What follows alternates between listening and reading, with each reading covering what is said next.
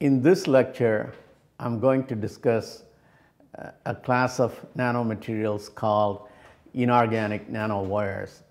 The nanomaterials are the backbone, for the development of nanotechnology-based products. In my earlier lectures, I did talk about the wonderful properties and applications of carbon nanotubes and graphene. In this lecture, I'm going to focus on inorganic nanowires.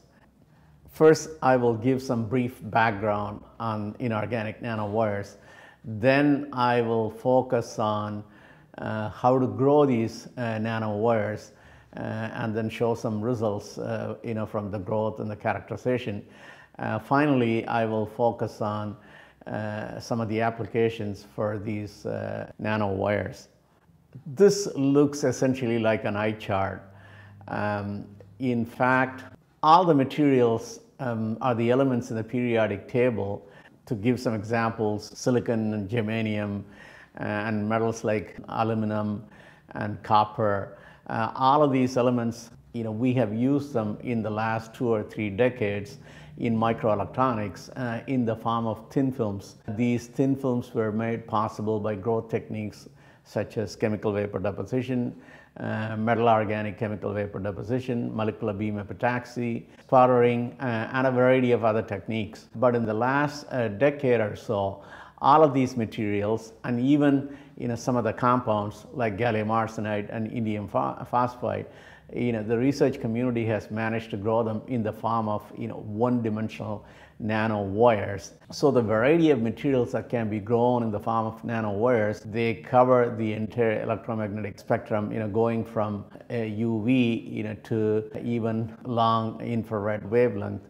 Or if you look at band gap, band gap as low as 0.05 eV, to something as high as 3.5 eV. So what is the motivation for growing these materials in the form of nanowires? When you grow the materials in the form of one-dimensional wires, you can get quantum confinement when the radius reaches values below the Bohr radius for that material. In fact, the band gap begins to increase when the diameter of the nanowire goes below the Bohr radius. It's also possible to get very high quality single crystal nanomaterials with very well defined surface properties. You can also dope these nanowires, and finally these nanowires enable truly bottom-up integration to make devices and systems. The growth methods available for making these nanowires include use of templates.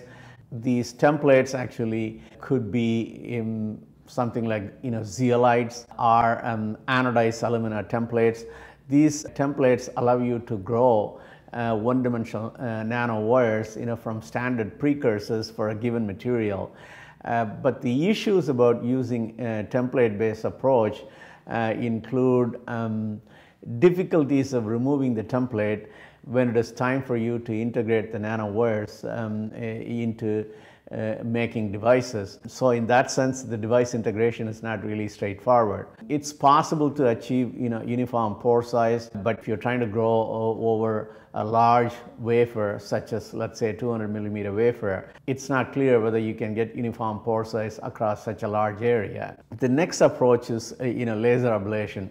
Laser ablation technique is not truly scalable, and it's also not suitable for incorporating in the device fabrication sequence. The last method is called the vapor liquid solid approach. It is very similar to chemical vapor deposition.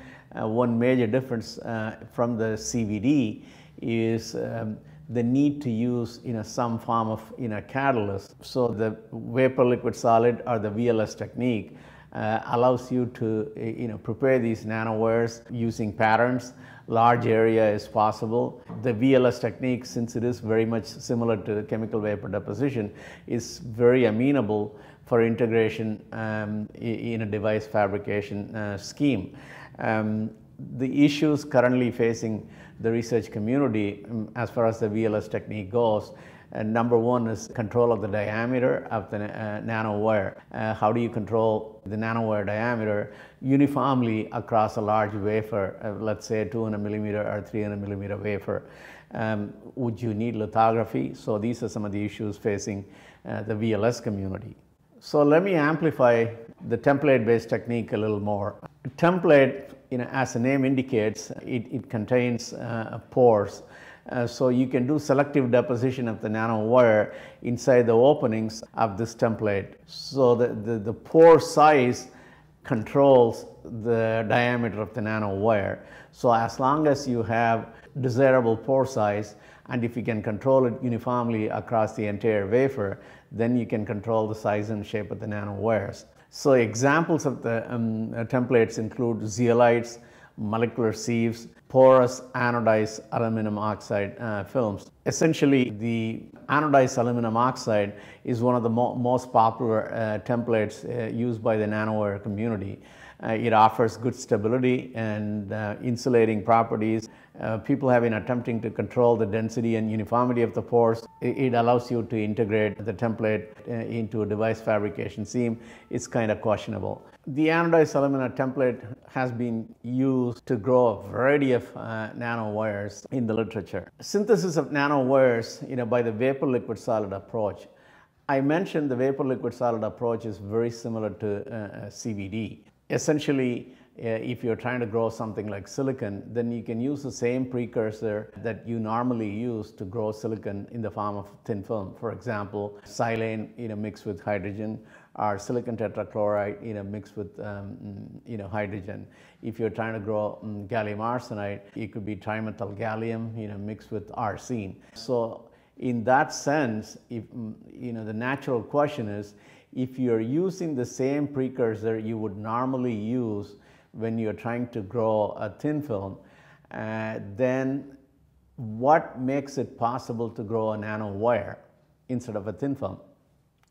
And in this particular case, we are not even going to use a template. So what makes it possible to grow a nanowire under the VLS scheme is a catalyst. The catalyst typically that you find in the literature is gold. We will go over the various possibilities for catalysts in a minute. But the catalyst under the growth conditions, which is fairly high temperature, it could be anywhere from 500 to 900 degrees centigrade. Under that temperature, the catalyst is in a simple molten form. So your precursors in the vapor form, they get dissolved into the molten catalyst particle. When the supersaturation is reached, then the particle will begin to precipitate the material in the form of a nanowire.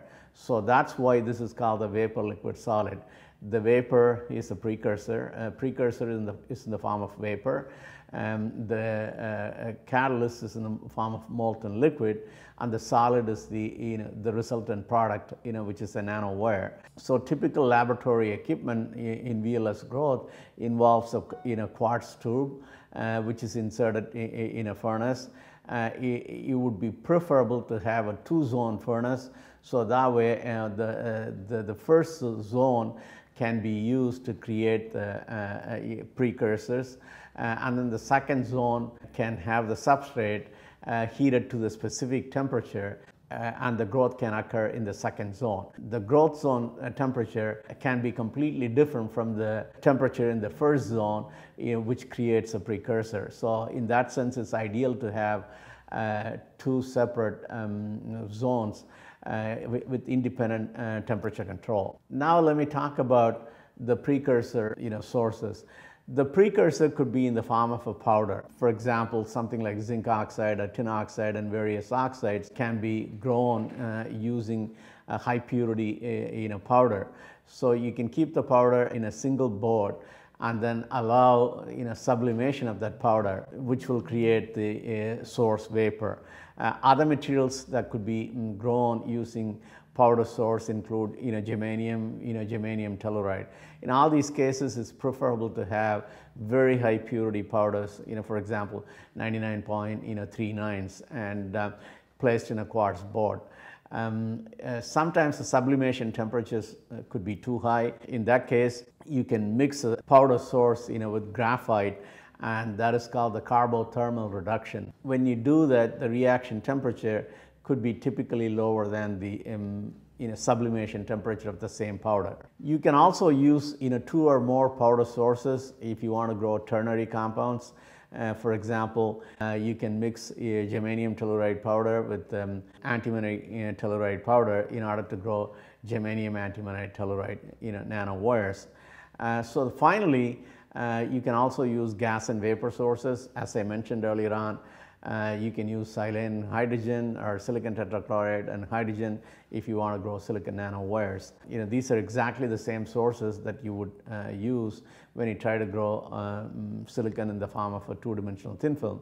Likewise, germane and hydrogen for germanium nanowires, organometallic sources such as trimethyl gallium, trimethyl aluminum, arsine, phosphine, etc., for 3,5 compounds.